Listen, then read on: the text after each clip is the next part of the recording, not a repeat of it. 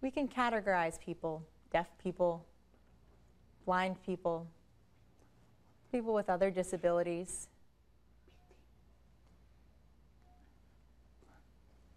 Are we all worthy of living?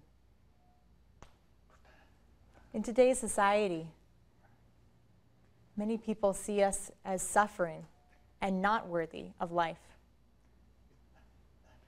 But if that type of attitude continues, it means that there will be no peace, no mercy, a lack of love.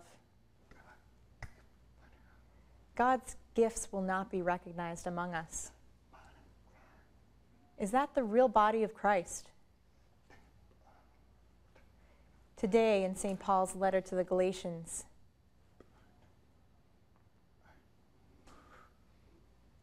he talks about a new creation, a person whose heart has become new. Someone whose heart has become new is able to recognize the gifts of God and recognize people with disabilities as having gifts and recognize those gifts, and that they are all worthy of life as well. That's why in the gospel, Jesus told his disciples, we need more laborers. Ask the master of the harvest to help you and guide you.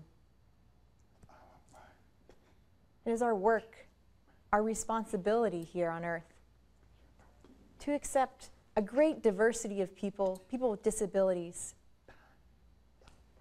because that helps build up the church and Christ's body, because their gifts are so wonderful.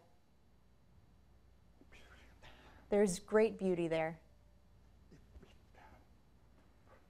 We view others as unworthy of not having beauty. Where is the love? Where is the mercy? Where would the peace be? We are all called to build up a beautiful church, the body of Christ, that has many, many varied people who each have unique gifts that will surprise us. We can learn so much from each other. And that is a promise from God.